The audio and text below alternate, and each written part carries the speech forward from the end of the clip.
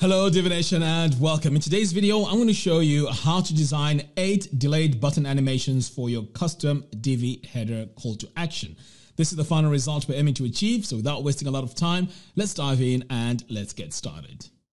Alright, so for this tutorial, we need to download the theme builder pack, and here it is. Now this theme builder pack is absolutely free, so all you have to do is to go to the link, which I'll add in the video description below, and then you want to download this layout. So I'm going to click here on download pack, and you can see it is downloaded here on my computer. I'm going to go to the folder, show the finder, and I'm just going to open this. So when you open it, what you're going to see is a bunch of files like this. So the file that we need is this 404 template. So now let's head over to our website and install this template. So I'm going to come over here to Divi, theme builder, and then I'm going to click here on portability. Okay, so here on portability, you want to make sure you click on import, and then I'm just going to drag my file over here. Now that is that 404 page template that I showed you. So here it is. I'm going to click import theme builder template, and I'm just going to say import. All right, so now that we've installed this, the next step now is to start working on the custom header. So before we do that, I just want to make sure I save, and then I'm just going to click here on this little icon, and this is going to take us straight to our header. So as you can see on this template, we already have this pricing on there already. So that's where we're going to go in and style it and pretty much add all our animations. So what we need to do now is to go to our button and click here on this gear icon, design, and I'm going to come all the way down here to animation, and then I'm going to use bounce. So this is the first example that I'm going to use. Now let's go ahead and stylize this and just make it work the way we want. So the animation here is bounce. The animation direction, we can set this to down. So you can see here it's coming down and then bouncing. And then the next step is to set our animation duration. So I'm going to set this to about 1100 and the delay to 1500. So we don't want this button to come right away. So you can see here we have a delay and then it comes on. Animation starting opacity, we're going to set this to 100%. Now you can see the animation there looks really cool. All right, so pretty much that's our first example. I'm going to go ahead and save this. Okay, so moving on, let's try a different one here. So I guess what we could do here is to duplicate this so that we can go in and make our changes to each individual one. Okay, so I'm going to click here on our settings as well, as we did before. All right, so for this next example, what we need to do is to go into our row settings and go into the second column, click on advanced custom CSS, and we are going to add some CSS to our main element here like that. And by the way, this code, I'll leave a link to the post in the show notes below so that you can follow step by step. All right, so for this style, we're going to do an animation which makes the button flip. So now let's go to the button settings. So I'm going to save this one more time, and then I'm going to come over here to my button settings, design, and then I'm going to go to animation. So our animation style here needs to be flip. So I'm going to go ahead and select it. And then here it needs to flip center. And then I'm also going to set my animation duration. And for my animation duration here, we're going to set this to 1500. And our delay is going to be, let's go with 1000. Right. So now with the animation intensity, this is where we're going to bump this up to about 400%. And then our starting opacity is great at 100. Okay, so pretty much this is our final design. There we go. So you can see it's spinning there. All right, so I'm going to save and let's move on to the next one. Now for this example, we're going to flip horizontal. So again, let's just duplicate this one here. And this one here, what it needs is again a perspective. In fact, you know what? Let's go with the one where I've added the perspective, which is this one here on the bottom. So I'm going to duplicate this and let's go into our settings. So we just want to make sure that we've set everything correct here. So on my second column here, advanced custom CSS. Yes, so we got our perspective there at 150. That's great.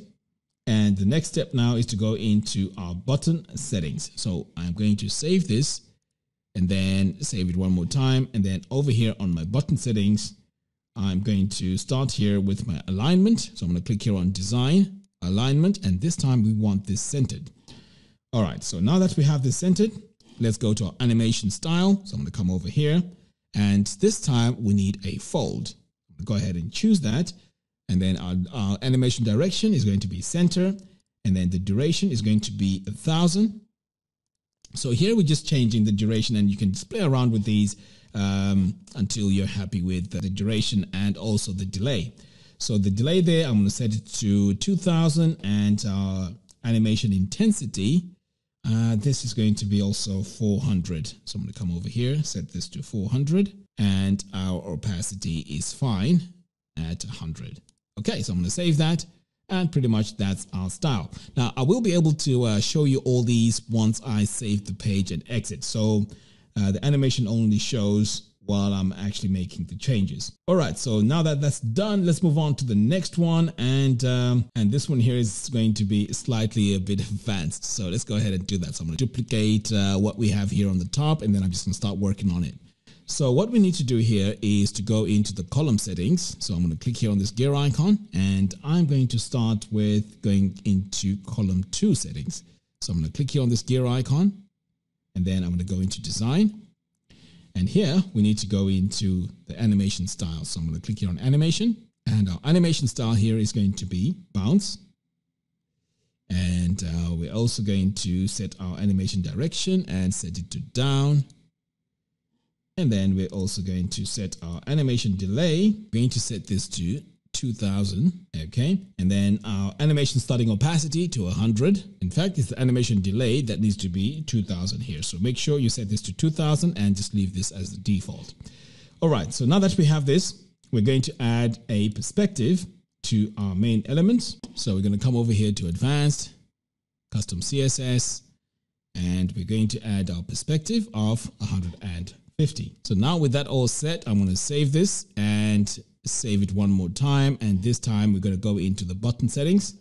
So I'm going to go in here, and let's head over straight to our animation. So I'm going to click here on design, animation, and here we're going to use a style, which is flip. So I'm going to choose flip. And then I am going to set my animation direction to center. And then I need to go straight to my animation duration. And here we're going to set it to 1500. So I'm going to go in and set this to 1500. And then here we need to set the delay to 1000. And for our intensity here, we're just going to go crazy and set this to 400%. There we go. All right, so moving on, the start opacity is going to be 100%.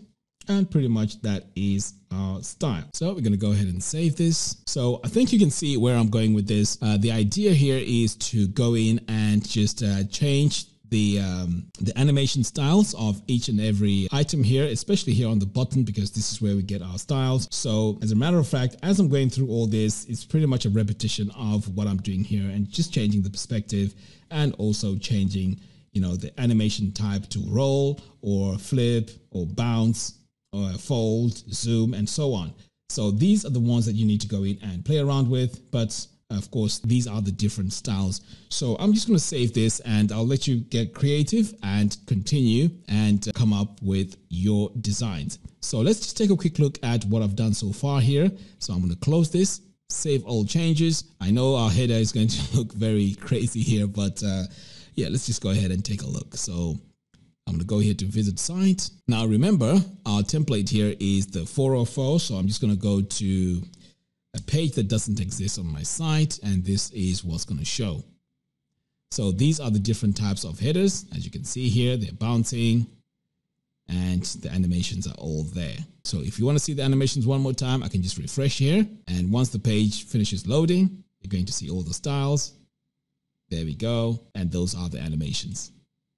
So there you have it. Thank you all for watching. If you like this video, please give me a thumbs up, and do follow us on our social media platforms. By doing so, you'll be notified every time we release new tutorials. Until next time, thanks for watching, and I'll see you in the next video.